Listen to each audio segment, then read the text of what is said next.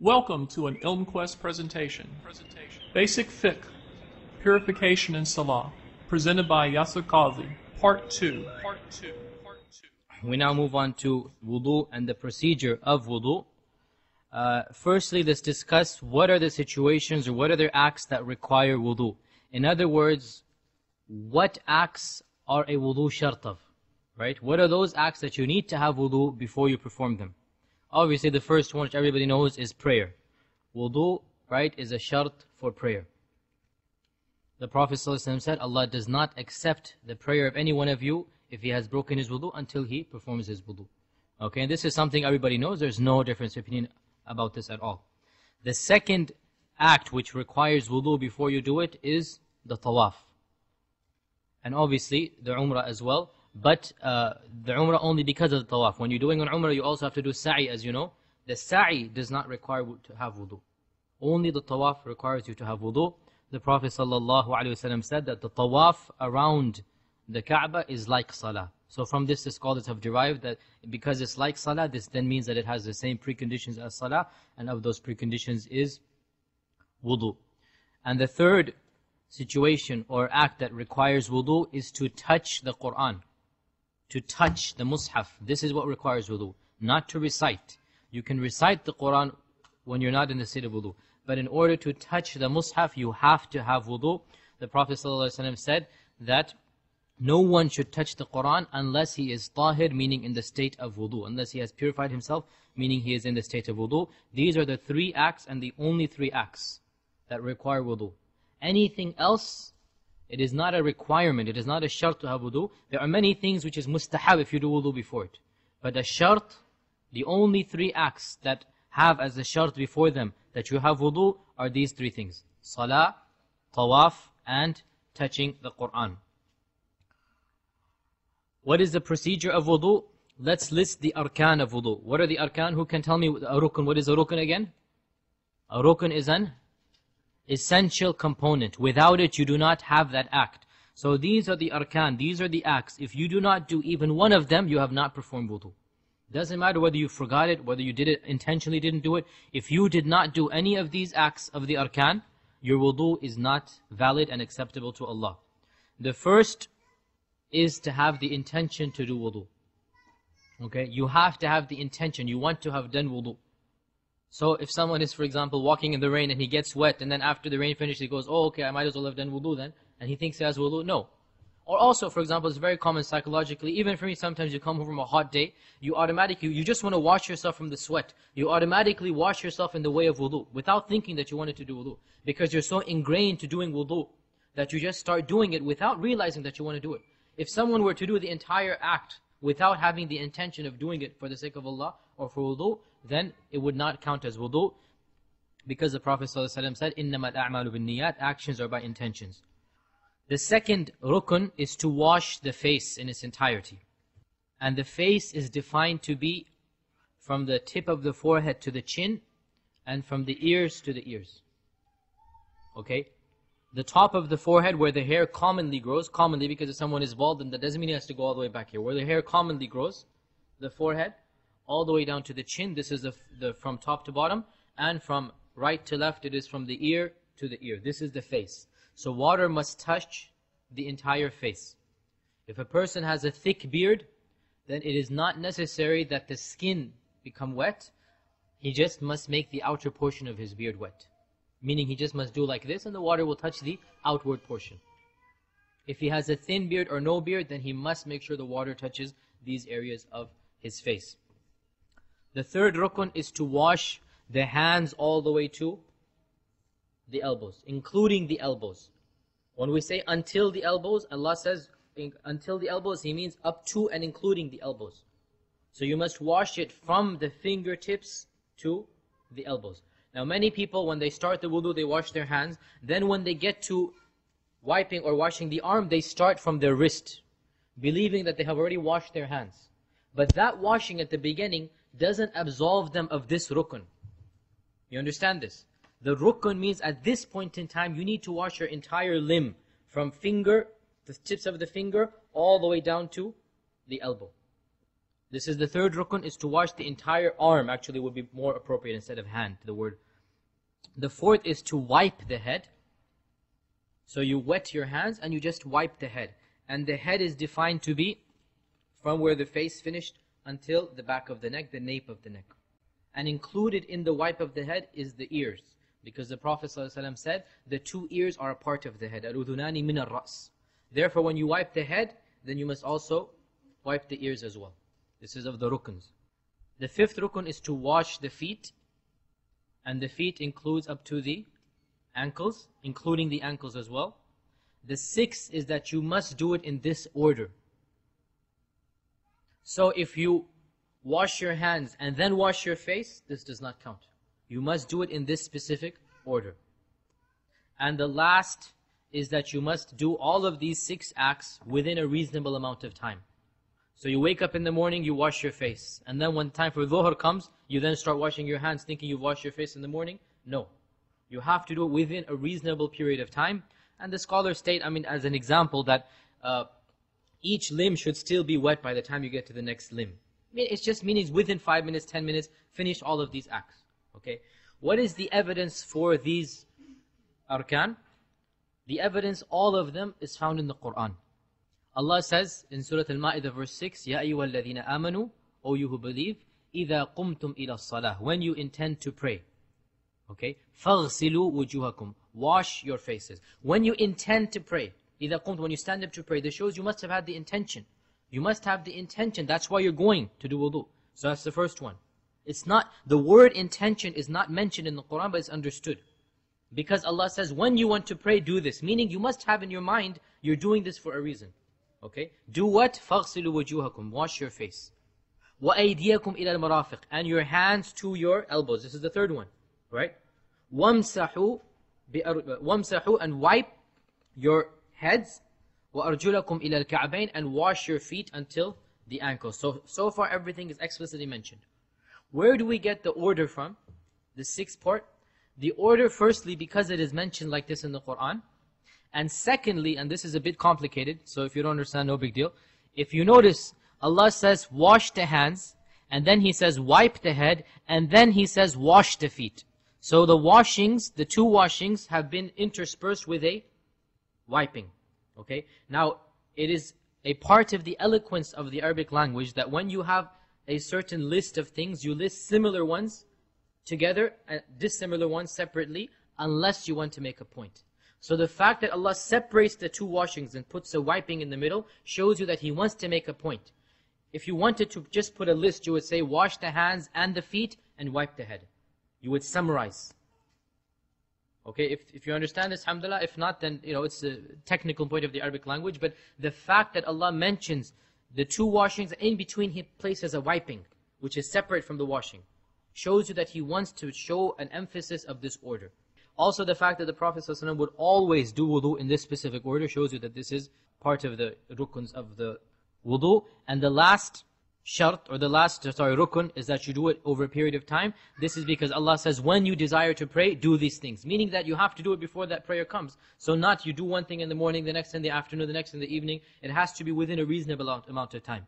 Also, what proves this is that the Prophet ﷺ once saw a man who had left the back portion of his feet, the heels, he had left them dry. Only this amount, small amount, a coin's circumference. So he said, go back and repeat your prayer and your wudu. He had prayed while not having washed his place of the feet. He didn't just say, go wash your feet. He said, because such a long time had passed, go back and repeat your prayer and your wudu. So the fact that he had to repeat his wudu shows you that if you do not do these 6 acts or these 5 acts within a reasonable amount of time, you have to go back and repeat the entire wudu again. Also, it is very important that no body part that is mentioned here is left dry. Because whoever leaves it dry has come under the punishment of Allah. Once the Sahaba were performing wudu quickly, the time for prayer was leaving, so they were doing it quickly, they were leaving portions of their feet dry. The Prophet ﷺ said, woe to the backs of the feet from the fire of hell. In other words, translating it metaphorically, be careful, if you continue this way, the fire of hell will touch those places you didn't perform wudu on. Because they were being careless, they were being quick about it. Okay, and unfortunately this is a very common mistake that many Muslims make. They just do wudu quickly, and they might have big portions of their hands still dry here, or portions of their face their water didn't touch. You must make sure that every single area that it is obligatory to touch water, water touches it. Else, if this becomes your habit, then the Prophet ﷺ said, beware of the fire of hell. Because you are being careless, sloppy. What type of dedication and devotion does that show? These are the 7 arkan of wudu. What are the sunan of wudu? First, to say Bismillah ar-Rahman ar-Rahim before you start. Then to wash the hand 3 times up to the wrists. Okay, this is a sunnah of wudu. Then to gargle and wash the nose. Okay, and this is a strong sunnah because the Prophet ﷺ commanded us to do it. And he said, exaggerate in washing the nose. Exaggerate meaning do your best to clean the nose. And how does one do this? You take the water with your right hand, and with one swoop of the hand, you take a little bit of water in your mouth, and then the rest of it you sniff up. Literally, you just sniff it up. Okay, as much as you can. Now for the first few weeks, if you really try doing this, it's going to burn your nose. But after you get used to it, you will realize that this cleans your nose, very nicely. And from what I understand, Allah knows best, that some doctors in Medina have told me that this prevents a lot of diseases, a lot of types of cancer as well, because it cleans the nose in a very precise and pure way.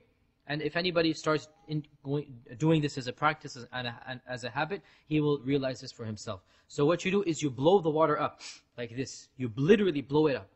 And then you blow it out. And you take it out with your left hand. You use your right hand to take it in, and you use your left hand to take it out, following the principles of the Sharia, that the good and the pure with the right, and the impure to clean it with the left. This also is a part of the sunan. And the Prophet ﷺ said, like we said, exaggerate in cleaning the nose unless you are fasting. Because if you're fasting and you try to clean the nose, the water will be swallowed into your mouth, and that will break your wudu. So if you're fasting, then don't exaggerate. Still do it, but don't exaggerate in doing it. Also of the sunan is to repeat each of these acts of washing the face and the hands and the feet 3 times. It suffices to do it once. The Prophet ﷺ washed it once. Sometimes he washed it twice. Most of the time he washed 3 times. Except for the wiping of the head, this is always done once. This is always done once. The next sunnah is the takhleel of the beard and fingers. Takhleel means to go in between. Take his hands and fingers and go between the beard, and also between the fingers and toes. Take the 2 hands and wash in between the fingers. Also in between the toes. Take a finger and go in between the toes to make sure that it is even more clean. The Prophet would regularly do this as well. Also of the sunnah is you wash the right limb before the left when that exists, such as the hands and the feet. It is a sunnah to wash the right before the left. To do otherwise is makruh. And of the sunnah is to do dhikr after wudu. What is the dhikr after wudu? Ashhadu an la ilaha illa illallah wahdahu la sharika lah, wa ashhadu anna Muhammadan abduhu wa rasuluh. The Prophet said, whoever does this, then the 8 doors of Jannah will be open for him. And that is a very great blessing for such a short and such an easy thing to do. So these are the sunan of wudu. And also of the sunnah which is of wudu and of all times is the sunnah of using the miswak or the siwak. And in our times the toothbrush or whatever. The Prophet ﷺ would regularly use the miswak. And he said, were it not for the fact that it would have been too much of a hardship or difficulty for my ummah, I would have made the miswak obligatory after every wudu.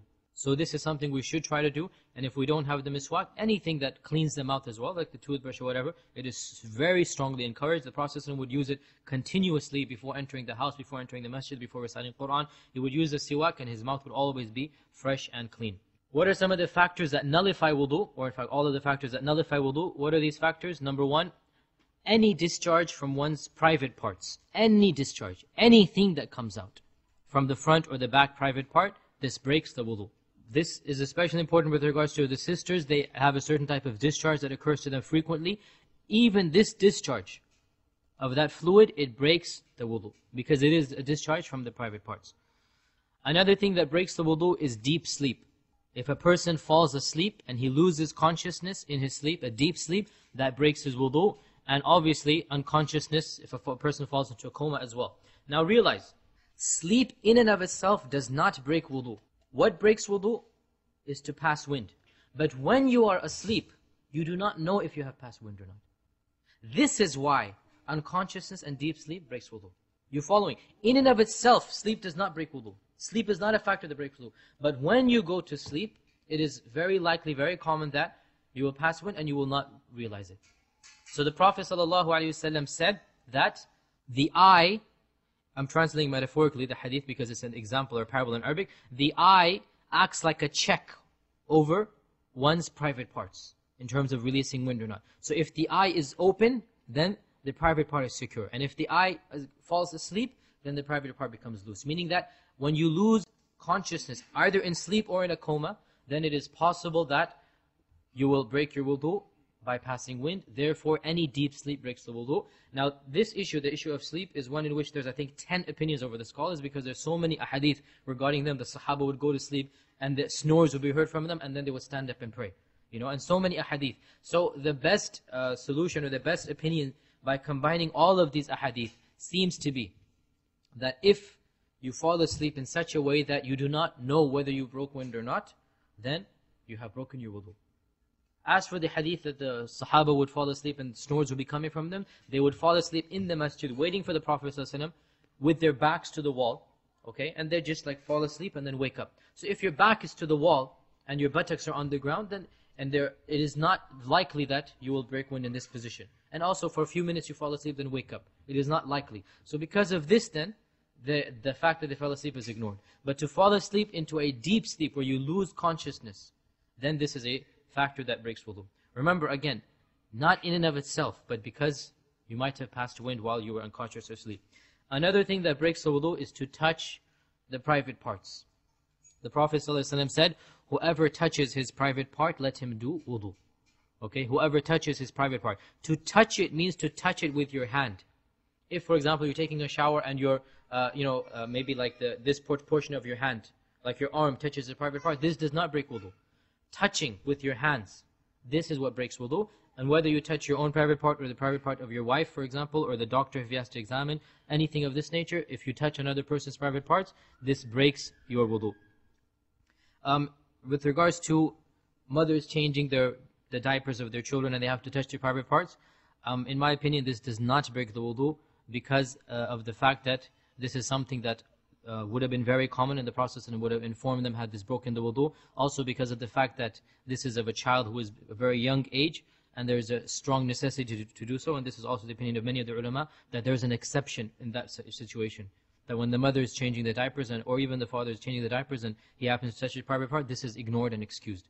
Another thing that breaks the wudu is to eat camel's meat, because the Prophet ﷺ was asked, should we do wudu after eating after eating sheep's meat? He said no. Then he was asked, should we do wudu after eating camel's meat? He said yes.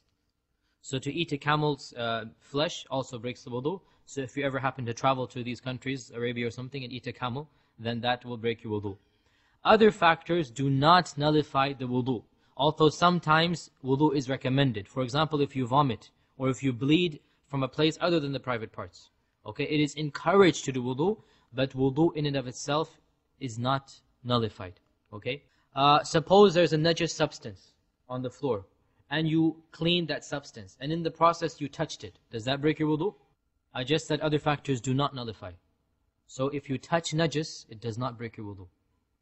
If you touch najis, it does not break your wudu. Okay? All you have to do is to wash your hands and get the najis off of you.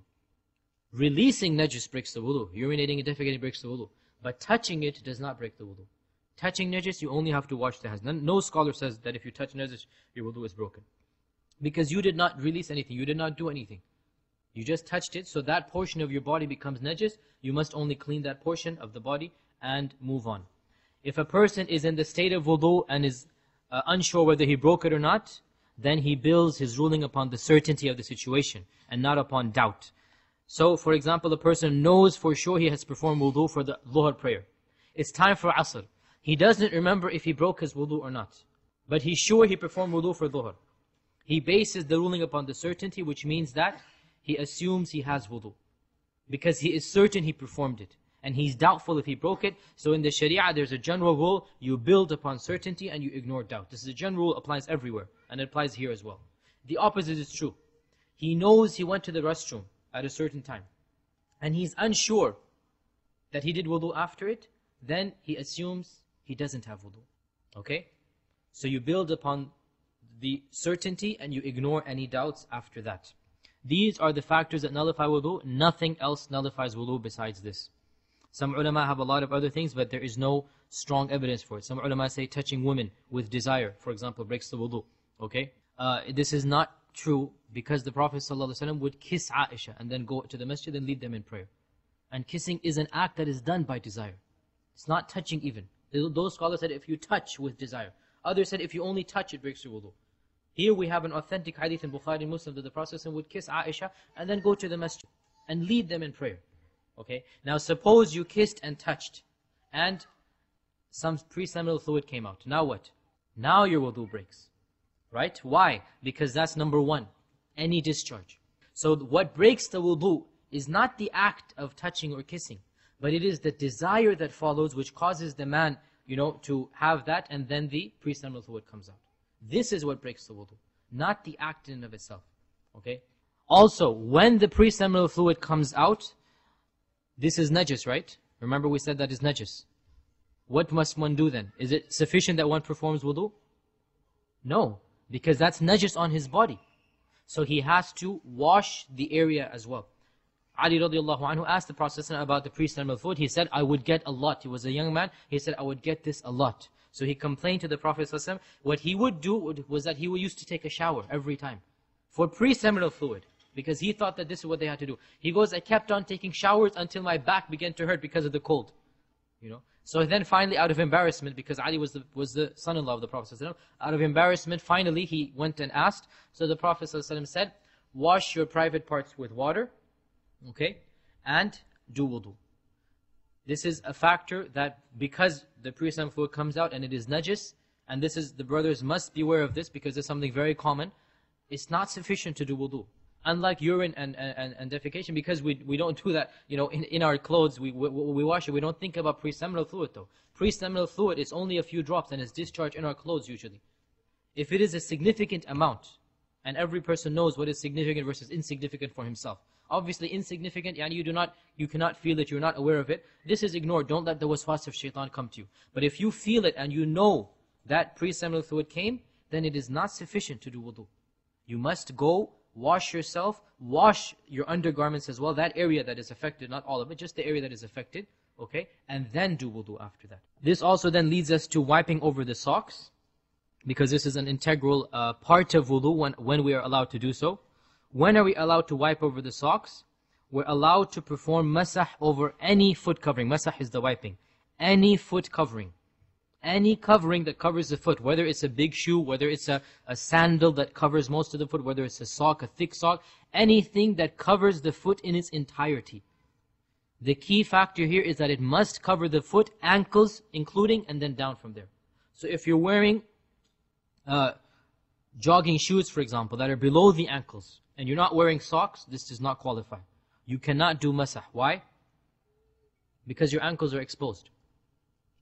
And you must wash the ankles in wudu. So the fact that you're leaving a portion that needs to be washed exposed means that you cannot have the luxury of doing masah. Masah is only allowed when you wear a foot covering that covers the area that you have to wash in its entirety. Okay, now here some scholars have so many different conditions, but none of these conditions have really any evidence. Any foot covering, a thin sock, a thick sock, any type of sock qualifies to do masah over. Unless there is only one exception, the sock can be considered not to exist. For example, the women's thing that the non-Muslim women wear, that type of sock. What do you call it? The stockings. These type of stockings, because they're translucent and transparent and so thin, right? This doesn't really qualify as a sock. Okay, but anything, even the dress socks that the men wear, this is a sock. This covers. And it is thick enough to qualify as a sock, so you can perform masah over this type of foot covering. Like we said, as long as the entire foot is covered. If you wear a sandal which doesn't cover the ankles, okay, then this doesn't qualify. If you wear a shoe that doesn't cover the ankles, it doesn't qualify. If you wear a shoe that does cover the ankles, a type of boot or a type of big shoes, some of the shoes, they go up to the ankles, that's fine. You can do masah over those shoes. Otherwise, if you're wearing shoes and socks, then the masah is done over the socks and not the shoes. Because it is the socks that cover the foot. The time period that masah is allowed is 3 days for the traveler and 1 for all others. So if you're traveling, Okay, now remember in those days, they would be wearing very thick shoes, special shoes that they would wear for traveling, and they wouldn't take them off at all. Obviously in our times that doesn't happen anymore, but the Prophet ﷺ allowed this concession, 3 days for the traveler, and 24 hours, 1 day for those who are not traveling. When does this time start? We say 24 hours, okay? Suppose you performed wudu at 7 o'clock, okay? Then you broke your wudu at 8 o'clock. And then you did your first masah at 9 o'clock. Just for you to understand. When does that time break the next day? 7 o'clock, 8 o'clock, or 9 o'clock? 7, 9. Is there any 8? Does it start? When does the timing start is the question. Does it start when you did wudu? In fact, if you want to be even more specific, we can go one more step. Does it start when you do wudu? Does it start when you put the sock on? Does it start when you break the wudu? Or does it start when you perform masah for the first time? 4 different opinions. Okay? There's 4 different opinions here. Suppose you did wudu at 7. And you were in the state of wudu until 8, then you put your socks on at 8. Okay? And then at 9 you broke your wudu. And then at 10 you did your first masah. So there's 7, 8, 9, 10 now. The time period starts from when you break your wudu. This is the strongest opinion. From when you break it. Why? Because that's where the concession starts. You didn't need the concession while you're in the state of wudu, you don't need the concession. The concession starts when you break the wudu. So if you perform wudu at 7 o'clock, and then you broke your wudu after dhuhr, then you're allowed to perform masah till the next dhuhr, the next day. And not necessarily till 7 o'clock the next day. Because the timing, this 24 hours or this 3 days, it starts when you first break the wudu. Now obviously there's only one condition to performing masah, and that is that you must wear the socks in the state of wudu, or the shoes, whatever you're wearing, in the state of wudu. Once Jabir radiallahu anhu was with the Prophet ﷺ, and he was giving him water to do wudu. So when it came time to wash his feet, the Jabir came down to take his shoes off. The Prophet ﷺ said, "Leave them, for I wore them while I had wudu." And then he wiped over them. Okay? So the condition is that you must have worn your shoes or your socks in the state of wudu. Did you have to have the intention to do masah when you wore your socks? Suppose you wake up in the morning for Fajr, you perform Fajr, you prayed Fajr, and then you put your socks on, and then you go to work. Come time for Dhuhr, and you remembered that you had wudu, you put your socks on, but you put them on without the intention that you're going to perform masah for Dhuhr. Is it allowed for you to perform masah for Dhuhr? Yes, it is, because it's not a prerequisite that you have your niyyah when you put your socks on. It is not a prerequisite. The only prerequisite is you put your socks on or your shoes on in the state of wudu. One last point, the Prophet ﷺ also allowed masah over wrapped turbans. And by qiyas, by analogy, we can then state that this is also allowed for our sisters' hijabs. Because it's the same thing. The Prophet ﷺ, when he was wearing a wrapped turban, wrapped, not a topi, not just a head cap, a turban which is difficult to unfold, he would just wash this part of the head and then wipe over the remaining portion. Because this part is easy, you can move the turban back, wash it like this, wipe it like this, and then wipe over the turban.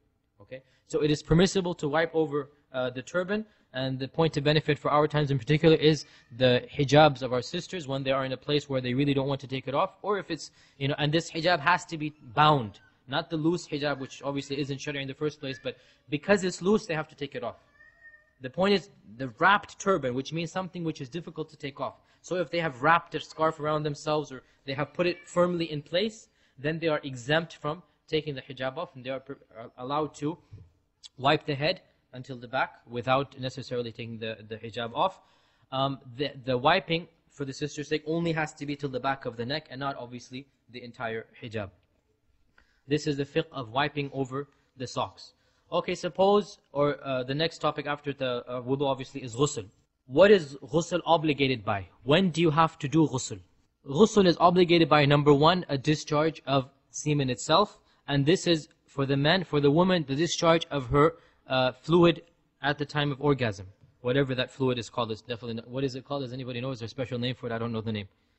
There's a certain fluid that is expelled or discharged, just like for the man it is discharged, so too for the woman. That discharge of the fluid, whether it's for the man or for the woman, okay, that discharge obligates ghusl. Whether it was in a wet dream or in a state of awakeness or in the state of sleeping, it doesn't matter. When that discharge occurs, then ghusl is obligated. The next thing which obligates ghusl is touching of the 2 private parts that should be. Touching of the 2 private parts. when the man's private part touches the woman's private part and enters it, not necessarily outward touching. The man's private part must enter, even if it's only a small amount, the woman's private part. Even if no discharge, no ejaculation occurs, if the two, like the Prophet ﷺ said, if the two circumcised objects or the two circumcised parts touch one another, then ghusl is obligated. Okay? So even if discharge does not occur, ghusl is obligated. Now this is, we have to be explicit here, and this is something we, like the Prophet said, Allah is not embarrassed by the truth. We have to say it very explicitly. If the man's part only touches the external portion of the woman's part and does not enter it, this does not obligate ghusl. If he does not make his object enter the woman's private part, then this does not obligate ghusl. Only if he enters her, even if it's a little bit, this is what obligates ghusl. The third thing which obligates ghusl is the acceptance of Islam. When a person accepts Islam, then he should take a bath, because the Prophet ﷺ, when a Sahabi came to him and said, La ilaha illallah Muhammadur Rasulullah, he said, go take a bath and become circumcised. So he obligated him to take a bath. Another aspect which obligates ghusl is the menses or the nifas, the childbirth, blood that is released after the child is born. These two types of blood, when the woman has them, she must take a bath after they finish. Also, death, meaning that when a person dies, a Muslim dies, then the other Muslims must give him a bath, unless he is shaheed, in which case that is exempt from him. Otherwise, when a person dies, then it is obligatory to give him a bath after that. When a person is in the state of janaba, when a person does one of these things, when he touches when he enters the private part, or when he discharges semen, those two things, and he's in a state of janaba, or in the state of menses for the woman, what is he prohibited from doing? What are the acts that he cannot do? Well, obviously, everything that needs wudu is also prohibited automatically, because he can't have wudu. So the prayer and the tawaf, and what was the third thing? Touching the Qur'an is prohibited for the woman in her menses and nifas, and the man in the state of janaba. One more thing that is prohibited is the recitation of the Qur'an. Recitation. When you are in the state of janaba, you are not allowed to recite the Qur'an. But you can do dhikr. You can say Alhamdulillah, Subhanallah, Astaghfirullah. Because Aisha said that the Prophet ﷺ would mention Allah at all times. What is prohibited is to recite the Qur'an, even from memory. Because the Qur'an is so holy that to recite it, at least get out of the state of janaba. You don't have to have wudu. And to touch it, you need to have wudu. Another thing which is prohibited by janaba and by menses and nifas is to stay in the masjid. Stay, not to walk through it. This is mentioned clearly in the Qur'an. وَلَا جُنُوبًا إِلَّا عَابِرِ سَبِيلٍ. While you're in a state of janaba, do not go to the masjid, except if you are passing through. So if you're passing through the masjid, and in those days the Prophet's masjid, it would be in the middle, many times people would have to go through or something. In this case, it is allowed to pass through if there is a need, but to sit there or to remain there, this is not allowed. And I realize this does raise a lot of problems for the sisters in their menses. A lot of times this question arises, I'm in my menses and I want to attend this or that or in the masjid. Frankly, the masjid should be constructed such that there should be some type of secondary room where these type of sisters can sit. Otherwise, where the prayer takes place, really in general, it is not allowed for the woman in her menses to sit there and stay there. And this is the opinion of the vast majority of the ulama. How does one perform ghusl? These are the factors that obligate ghusl. Those are the factors that you need to do if you these are the factors that are prohibited during the state of janaba. How does one do ghusl? The first act is obviously the intention. Without intention, nothing takes place in Islam. The only shart or the only rukun of ghusl is to wet the entire body. That is the only rukun. If you wet your entire body, you have done ghusl with the intention of doing ghusl. So, if you have the intention of doing ghusl and you jump into a swimming pool and then you jump out, you have done your ghusl. That's all you have to do. Your entire body must be wet. Now there is a recommended way to perform ghusl, and that is what the Prophet ﷺ would usually do. The recommended way is that he would, firstly, after intercourse, he would with his left hand wash his private parts. Because the private parts after intercourse have najis and filth and impurity on them. So he would wash it with his private parts, pour water over it, and wash his private parts with his left hand. And then he would wash his left hand. He would hit it on the ground, because the sand would clean it, and wash his left hand to get the impurities off. In our times we can use, for example, soap. So we wash our private part with the left hand, and then wash our left hand, and then he would perform a complete wudu. A normal wudu, except that he would not wash his feet at this point.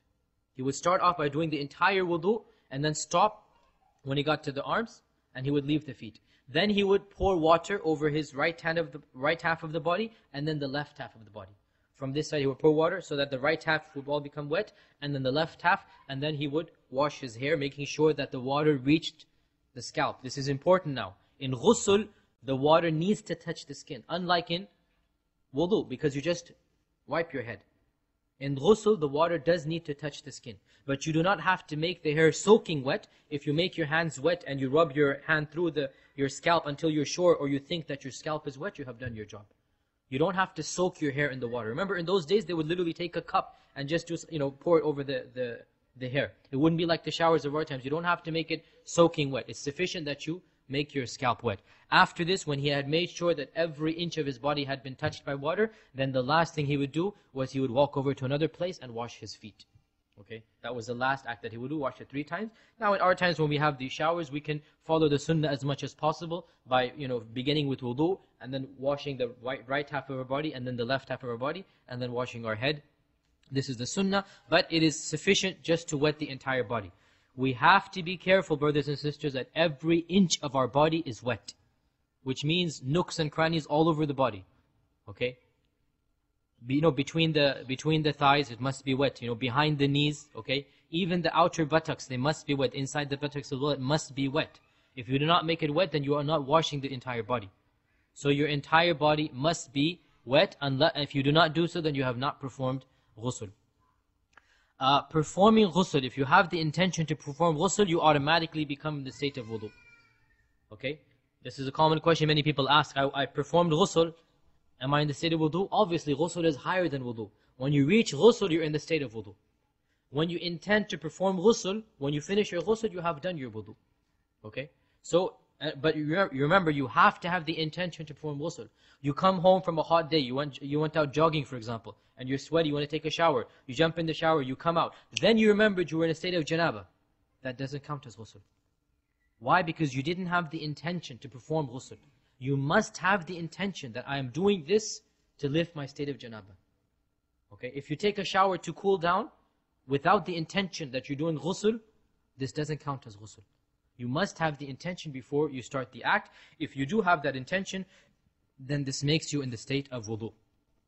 Okay, after the wudu and ghusl, we then talk about what if you don't have water? What do you do? What do you do when there is no water? Tayammum is this substitute. In Allah's mercy, He has legislated for us a substitute for wudu and ghusl. And really, subhanAllah, if you think about it, this is so beautiful. Allah Azza wa Jal could have told us in the Quran, He could have told us, if there is no water, just go ahead and pray. But in His mercy, He substituted something. Why? Because in our hearts, we would have felt dirty. Imagine in the state of janaba and you don't have anything. In our hearts, we would have felt impure. But by legislating this substitution, Allah has given us this way out, even though we don't do anything. But it is psychologically a mercy for us that we have done this tayammum, so we are spiritually pure, even though physically we might still be in the state of janaba. When is tayammum performed? Performed when water is not available, or there is not enough for purification, or when one is not capable of using it. 3 factors that allow you to perform tayammum. The first is when there is no water. You literally do not have water. You're traveling somewhere and there is no water. The second is, you do have water, but you need it to live. You need it to drink. And if you were to use it to do wudu, then you would die. Or you would think that you were going to go into severe hardship. This too obviously prohibits or allows you to do tayammum. And the third factor is that you cannot use water. Can someone give me the example of when they cannot use water? Very sick, for example. Or for example, he's had a severe burn somewhere and he cannot use water. Okay? A severe burn has affected most of his body. Okay? Or severely cold. Some of the Sahaba, when it was very cold, right? And they wake up in the state of janaba, and it's 4 o'clock in the morning and it's freezing cold. You're not going to go in the middle of the stream and take a shower. It might kill you. Okay? Literally, it might kill you. So in these type of situations, you have water. Physically, you can perform, but if you do, you're worried that it will cause severe health problems. Therefore, it is allowed for you to perform tayammum. Before you perform tayammum, though, there must be a presumption that you will not find or be able to use water before the time finishes. Now, suppose you're driving down the highway, okay, and it's time for dhuhr, and you don't have enough water in your car, and you're traveling between two cities. Now, realistically speaking, any major highway, you will not go by half an hour or 1 hour except that you're going to see a rest stop. You're going to see some place where there's restrooms and toilets in this country. It is not allowed for you to stop, do tayammum, and pray dhuhr. Why? Because you know that before the timing of Asr comes, you're going to find water and you can use it. Therefore, tayammum is only allowed when there is a feeling or there's a presumption. Obviously, Allah knows ilm al-ghayb. There's a presumption that you will not find water before the timing finishes. If this presumption exists, then you can perform tayammum. Otherwise, you are not allowed to perform tayammum. In fact, some ulama even said that even in this case, you need to search for water. Even though you might be in the middle of nowhere, make sure that there is no water. Search for it and then perform tayammum. The point is, so practically and realistically speaking, you're not allowed to use tayammum or perform tayammum unless you think or you presume that you will not be able to obtain water before the timing for prayer finishes. If you can obtain water before that timing, then you're not allowed to perform tayammum. How is tayammum performed? It's very easy, and Allah mentions this in the Quran. You touch your hands to any sandy surface, and then you wipe your hands and your face, and that is your tayammum. فَامْسَحُوا بِوُجُوهِكُمْ وَأَيْدِيكُمْ مِنْ. This is an ayah in the Quran. Wipe your hands and face with it. So it is symbolic. It is not a physical purification. It is a symbolic purification. Again, some people, they think that you have to do wudu with tayammum. They do the entire act of wudu with, with sand. This is not the case. It is symbolic. You just touch your hands on the ground, okay? You wipe your hands, and then wipe your hands to the wrists, not all the way to the elbows even. You wipe your hands, and then you wipe your face, and that is your tayammum. Okay, so we said it is a symbolic type of purification. What are the factors that nullifies tayammum? Obviously, any factor that nullifies wudu nullifies tayammum. Makes sense, because it's a substitute. Also, finding water nullifies tayammum. So suppose you perform tayammum for Asr. You're still driving along, you reach that rest stop, and it's Maghrib time. Okay? You cannot pray in that same state now, because you found water. So when you find water, your tayammum is broken. Even though you didn't do anything. But the fact that you found water now means you must do what Allah has commanded you to do, which is to use that water to do wudu or ghusl. And the tayammum is broken for every prayer. You have to do one tayammum for every prayer. So the prayer of dhuhr, if you're traveling dhuhr and asr, that's one tayammum. By the time maghrib isha comes, suppose you didn't find water and you didn't break your wudu, you still have to perform tayammum again, because this is a concession. It doesn't lift you to the real state of wudu. So when the time comes again, you have to do the concession again.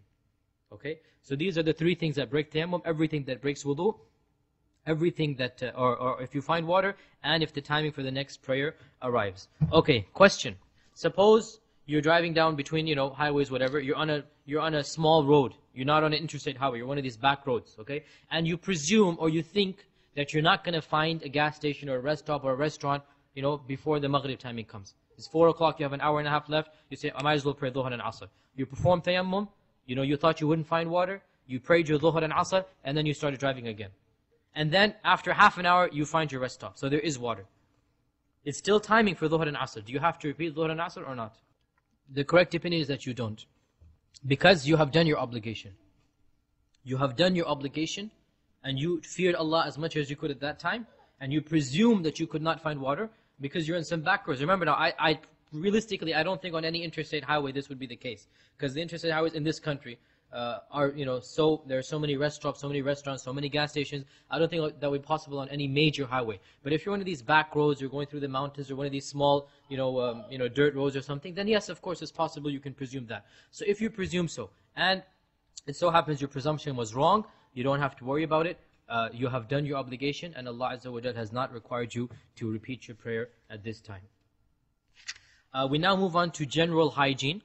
What are some of the aspects that every human being should do to take care of himself? Firstly, And this has been explicitly mentioned in the Prophet ﷺ, that these are part of the fitrah, these are part of taking care of oneself. Firstly, to shave the pubic area and to trim or to pluck the underarm hair. Number 3 is to cut the nails. And these acts should be done at least a minimum of once every 40 days. This is the minimum. Anas ibn Malik narrated that the Prophet ﷺ gave us a time period of 40 days to shave the pubes, or pluck the underarm, and to cut the nails. Now, in those days, they would literally pluck the underarm hair. You don't have to pluck it, alhamdulillah. You can shave it or use cream or whatever you want to do. The point is, get the hair off of those areas, and everybody understands the hygiene and the, good sense, common sense to do this, that these are areas where germs or infestations, the filth and najasa gets stored up, so you should clean this area as frequently as possible, and the maximum time limit is once every 40 days. Obviously with the nails, even though that is the time limit, just as a matter of hygiene, it should be done more frequently. Also, the Prophet ﷺ encouraged us to trim or shave the mustache. Both are allowed, that you should trim or shave the mustache. And he also commanded us to grow the beard. This is a part of the sunnah of men. In fact, it is fard according to the 4 madhabs to grow the beard. And also circumcision for the men as well. This is wajib. Circumcision is wajib. This is because the Prophet ﷺ, when a man came after having converted to Islam, he commanded the man to change his clothing, that was clothing of kufr, and to circumcise himself. Also, Ibrahim a.s. Circumcision, the first person to circumcise himself was Ibrahim. Before him, circumcision was not allowed. Allah Azza wa Jal commanded him to circumcise while he was 80 years old. So he circumcised himself with an axe while he was 80 years old. Okay, and the fact that he did this shows you that it is wajib. Had it been sunnah or something, and there's something, the sunnah or had it been something only mildly encouraged, this is a commandment from Allah to circumcise. So any person who accepts Islam, especially in our times, there is no excuse for him not to, because he will be put under anesthesia or whatever, and the circumcision will take place. And for us, when our children are born, we should circumcise them as early as possible. This is a part of the obligations. If a person is not circumcised by the time he reaches puberty, then it is obligatory on him to get himself circumcised by getting it done. Feminine hygiene. This topic is one of the most difficult topics of fiqh, frankly. And Imam Ahmad, rahimahullah, he said, I spent 9 years studying this topic. 9 years just on this one sub-chapter of the topic of tahara, before I finally managed to grasp it. Okay? And we, believe it or not, will zoom over it in 10 minutes, so you can imagine there will be a lot of gaps. We're just going to try to give you the basics and the outline and the summary, and I'm sure the sisters will have a lot of questions. And it is a very difficult topic in which there's a lot of ikhtilaf and a lot of differences, so we'll try to just summarize it to the best of my abilities. Firstly, feminine blood, or the blood that comes out of women, is divided into 3 types or 3 categories. 3 types of blood. Firstly, menses or hayd. Okay, this is the regular cycle that most normal women have. Okay. Secondly, postpartum bleeding, or nifas in Arabic. This is the blood that comes after the child is born. This is the postpartum bleeding. Okay, these 2 are very clear, right? 3 is everything else. It's very easy. This categorization is very easy. Women's blood in its entirety, any type of blood that is released from a woman's private part, is one of these 3 types. If it's hayd, else it's nifas, else it's istihada. Either it's the regular cycle that she has, okay, or it is the post-child bleeding, or it is istihada. This is clear. The problem comes, how do you differentiate between them? This is where all the ikhtilaf comes. Nifas is easy, it's clear. When the child is born, that's nifas. How do you differentiate between hayd and istihada? This is where all of the ikhtilaf and all the questions come. Because hayd and nifas prohibits things that istihada does not. Hayd and nifas prohibits intercourse. Okay? During the menses and during the nifas, intercourse is completely forbidden. If the husband does do so, he has a penalty to pay. The second is it prohibits prayer. Both hayd and nifas. You are not allowed, the woman is not allowed to pray, and she doesn't have to make up the prayer either. The third is fasting. A woman is not allowed to fast in hayd and nifas, but she must make it up. She must make it up. The fourth is tawaf, obviously. Why is this the case? Because it's like a type of janaba, and obviously reciting and touching the Quran. Now, with regards to reciting the Quran, the scholars have one exception here, and that is that they state that if the woman has memorized a certain amount of Quran, and she is worried that if she doesn't recite for these days, and she will forget what she has memorized, then because of the fact that it's such a great harm and hardship, she's allowed to go over what she's memorized. But the point is, she should not recite the Qur'an as an act of worship. She should not recite the Qur'an just to come closer to Allah during this time, because that state is not a state that she should do that. But if she must do so in order to preserve her memorization, or some ulama also say that if she's a teacher and that is her job, she's a Qur'an teacher and that is her job, and she cannot just stop during her hayd time, then in that case it is a darura or a necessity, so she's allowed to do so. Obviously, hayd and nifas also prohibits staying in the masjid. We talked about this before. And it also prohibits divorce. A woman in her hayd cannot be or should not be divorced. Okay? And we will discuss the fiqh of marriage and divorce, I think in our third session, 2-3 weeks from now. Istihada prohibits none of these things. Istihada prohibits none of these things. A woman in istihada, you may have intercourse with her, she must pray, she must fast, she may do if it's Ramadan, she may do the tawaf, recite or touch the Qur'an, stay in the masjid, divorce, all of this. Istihada does not prohibit anything. Istihada is a normal type of blood. Suppose you're bleeding from your arm. It wouldn't prevent you from doing anything. So too is istihada. It does not prevent anything except that it comes from that area of the woman's body. Otherwise, it is as if it's normal blood bleeding. The Prophet ﷺ told one of the women when she described her blood, he said, this is istihada, it is only from a vein in your body. This is not hayd. This is just like a normal bleeding from your body. So istihada does not prohibit any of these things. Like we said, how do we differentiate between these type of bloods? How do we differentiate particularly between hayd and istihada? This is where the ikhtilaf comes. Nifas is pretty straightforward, right? Nifas, when the child is born, that is nifas. How do you differentiate between hayd and istihada? Well, the first and the most important thing is the menstrual blood has its characteristics that all the women know. Okay? So the vast majority of women, their menstrual blood is very specific. Its texture, its color, its smell, the pangs and the pain associated with it. This is a general, most of the women, they feel it. So these are signs that this is menses. Also, most women have a habit, a regular habit. They have a specific time of the month or a specific number of days in between. So when this is the case, that's easy. She goes by her habit and she goes by these signs. The nifas is even easier. The easiest thing is nifas. Because the nifas occurs as soon as the child is born. Now, when does a woman stop praying? This is a question a lot of sisters ask. Because in pregnancy, there is no hayd, okay? Any blood during pregnancy is istihada. You may write this down, it's another rule. Any blood while a woman is pregnant is istihada.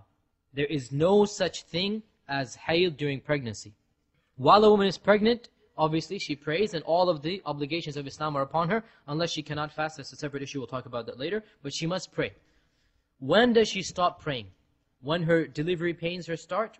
No. She stops praying when the blood comes out for the first time. When her first blood is discharged. Even if it's the blood I'm talking about of the birth. Right? Even if it's before the child comes out or after, when the blood comes, that is when she stops praying. So even if she is going through her pains of childbirth, the childbirth pains, but the blood hasn't come, she should still pray. She must still pray. In whatever state, even if she cannot do ruku sujood, then she just sits or whatever position she can, but the prayer is still obligatory on her. When the blood comes, that is the nifas. And she stops prayer, and she doesn't have to make up that prayer until the blood stops. Or 40 days go by. The first of the two. So nifas lasts until the blood stops, or 40 days go by. If 40 days go by and she's still bleeding, this is very rare. Most women stop around 30, 35, 37 days. If 40 days go by and she's still bleeding, then after 40 days, that is not counted as nifas. It becomes istihada. Immediately it's transformed from nifas to istihada. So after 40 days, even if she's bleeding, she takes a bath, and she starts her prayer and resumes her normal life. Because that blood after that is istihada and not nifas. Going back to menstrual blood, hayd versus istihada, suppose a woman cannot tell the difference. This is where the problem comes. She's bleeding and she's bleeding and she's bleeding. She doesn't know, is this hayd or not? Okay? She's bleeding and she doesn't know if this is hayd or not. The first thing she does is she looks at her regularity. Does she have a cycle or not? 27 days pure, 7 days menses. 27 days pure, 7 days menses, so on and so forth. So every Muslim woman, by the way, should write her cycle down, because this comes in handy in fiqh. It comes in handy when she's in problems. It comes in handy when she needs to go to an alim and tell a situation regarding hayd and nifas. Then she can, or excuse me, not hayd, but not nifas, but hayd and istihada. She can say, these are my dates. Okay? She should keep some type of record, even if it's mental. So if she has a regular cycle, then she goes according to that cycle.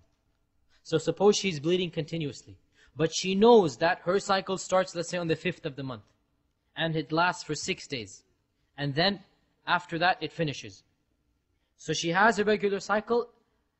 She reaches a time when she's continuously bleeding, she goes back to that cycle. So she stops praying on the 5th of the month. For 6 days, she doesn't pray. After the 6th day, even if she's still bleeding, now because she's in istihada, she takes the bath and she resumes her normal life and she starts praying. So the woman who has a cycle goes back to her cycle. If she did not have a cycle and she was irregular, then she takes external signs into account. Okay? So the woman who is continuously bleeding, she goes back to her cycle. Suppose she didn't have a cycle, or she didn't remember her cycle. Then she takes external signs into account. What are external signs? Circumstantial evidence, the color of the blood, the texture of the blood, the smell of the blood, the pains and the cramps, the menstrual cramps. She takes this into account to judge to the best of her abilities, this is my menses and this is my istihada. And she goes with that. Suppose, and this is very, very rare, suppose she doesn't even have this. She doesn't know her cycle, or she doesn't have one. And she doesn't have any external signs. The blood is all the same, and it's continuous. In this case, she follows the cycle of her peers, meaning her sisters or her friends, whoever is her closest relatives. She just goes by their cycle. If her sister menstruates on the 5th and stops on the 12th, then she too will pretend that that is her menses, and then when it's the 5th, she'll stop. When it's the 12th, she'll take a bath and start praying again. So, the one who has continual bleeding, the woman who has continual bleeding, the first thing she does is she returns to her cycle. And she follows that. Because her cycle is the strongest indication that this is her normal menses. If she doesn't have a cycle, she didn't have one, or she doesn't remember it, she takes external signs into account, and this solves most of the problems. Because most women, they do have menstrual cramps, or headaches, or mood swings, or pain, or special type of blood. They take this into account, and then she counts this as her menses. If even this doesn't exist, then she goes to the last resort, which is that she follows the cycle of her closest relatives, or if she doesn't have relatives, closest friends, whatever the case might be. Basically, then she just leaves it up to Allah, and she just follows the cycle of the closest, female around her. All of this is based on the Prophet's ahadith. There are many ahadith regarding istihada. When you combine them all together, this is what you get. This is the correct opinion, and Allah knows best regarding this. Now, the woman in istihada, what is her position with regards to salah? What must she do? Obviously, she must pray, right? Does she have wudu? Suppose she did wudu and it's the time for the next prayer. She's bleeding. Does she have wudu? No, because what was the first factor that breaks wudu?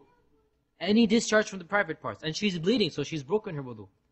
But what is she going to do? Because as soon as she does wudu, she's still bleeding. So, the Sharia has allowed her a concession. A woman came to the Prophet ﷺ and she said that I am continuously bleeding. And it was a severe amount of bleeding, so much so that she would actually have to place a bucket underneath her during prayer. That was how much she was bleeding.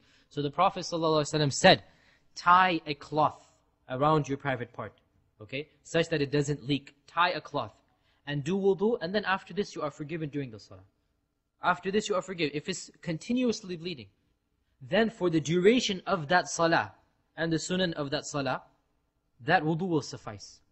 But as soon as the time for the next salah comes, you should repeat your wudu. Also, the Prophet ﷺ allowed such a woman to combine between her prayers. The woman who is in istihada, continuously bleeding, it is permissible for her to combine between Dhuhr and Asr and Maghrib and Isha. And the best way to do this is by delaying the Dhuhr until the last timing of Asr, and then delaying Maghrib till the last timing, delaying Dhuhr till right before Asr, and then delaying Maghrib till right before Isha. So suppose Asr is at 5:30, okay? The woman in istihada should pray Dhuhr at 5:20. Do wudu, pray Dhuhr at 5:20. By the time she finishes, it's around 5:30. She waits. When it's 5:30, she prays Asr. One wudu, sufficient. This is another concession. No sin upon her. Same with Maghrib and Isha. Okay? The Prophet ﷺ said that the woman in istihada should perform wudu for every salah, but she is allowed to combine between them. So this is a brief summary. Now, obviously there's a lot of questions and a lot of issues with regards to feminine hygiene. Oh, before I forget as well, like Aisha said, any discharge after the end of her menses is ignored. Now women, when their menses finish, there is a whitish discharge that happens. And that is a sign that the menses are finished. This whitish discharge or yellowish discharge, when it occurs, that is a sign that the menses are finished. Sometimes some spotting occurs after this. Aisha said, we used to ignore this spotting. It's nothing. Just wash yourself. You have broken your wudu, obviously, but it is istihada. It is not hayd. We used to ignore it completely. So when this whitish discharge takes place, then their hayd is broken. Until it takes place, they're in their hayd. Or one other sign that the hayd finishes is that they may insert some cotton or something in their private part. If it comes out dry, this is a sign that their hayd has finished as well. Okay? If it comes out dry, this is another sign that their hayd has finished. When their hayd finishes, they take the bath and they resume their normal life. And with that, we will conclude this next session. You've reached the conclusion of this CD. Take the opportunity to evaluate yourself by going to ilmquest.org, where you will find a short quiz on the content of this presentation.